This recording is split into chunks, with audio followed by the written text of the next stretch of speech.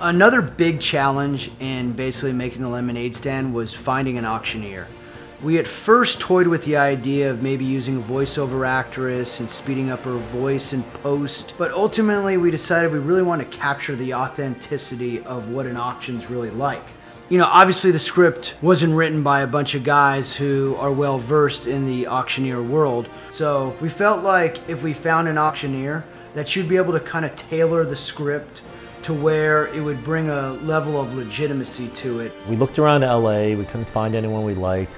Dave actually found Christy online. I came across one particular auctioneer who won a state championship in Missouri and was on a national TV show. I'm Christy Hatman, and I'm always in hot pursuit of high quality junk. Sold it right here, $775. She was amazing and reached out to her. She was so eager to do the project. I was first contacted by Dave Horowitz, who called me in southern Missouri and said, hey, we're putting together a commercial and we need an auctioneer voiceover, and this commercial might potentially be heard on the Super Bowl. Are you interested?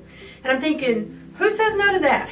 It was amazing. The first time I spoke to Christy on the phone and she gave me an example of the phrases she would use, the chants she would use, and when she would talk so fast, it's just unbelievable. So on set, whenever Addison was speaking with a megaphone, I had to make sure that it covered her mouth so we can add Christy's voice later and the continuity still worked. So finally, when we completed the lock picture, we had to do the last thing, which was send it to Christy and get the actual perfect voiceover.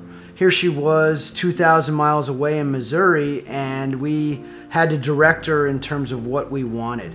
So we sent her the script. She recommended some changes because there were certain words that when she was talking so fast was really difficult to say, and same with the numbers. The original script had a whole lot more words and descriptions than numbers, and I recommended that they scale that back because auctioneers usually work with numbers. So we came up with a script that was good logical increments, which was 10, 15, 20, 25. She had some great ideas about adding some phrases like the cute puppy dog or the shopper chicks, things that a 7-year-old girl would say. So we recorded my voice in Missouri. I emailed it back to California. They put it together with the video, and I thought they did an outstanding job cutting and editing the footage because the timing is so spot on. When you're doing an auction, there's a lot going on. So you're all over the place. Yep, I got up in 10, got up in 15, now 20, now I got up in 30. Christy had to use a couple of descriptions in there. You know, was a challenge for her, but ultimately I thought it lended some humor to the actual bidding. As I was doing the voiceover work in the studio, I saw number 84 running down the street. I just kind of channeled John Madden and I said, wide receiver going long. So that was my little impromptu addition to the script. And I think it's pretty clever.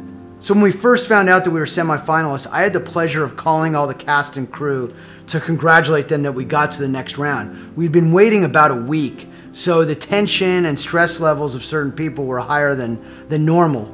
And so I called Christy and I said, Christy? And I knew by the tone right then, I knew what he was going to say.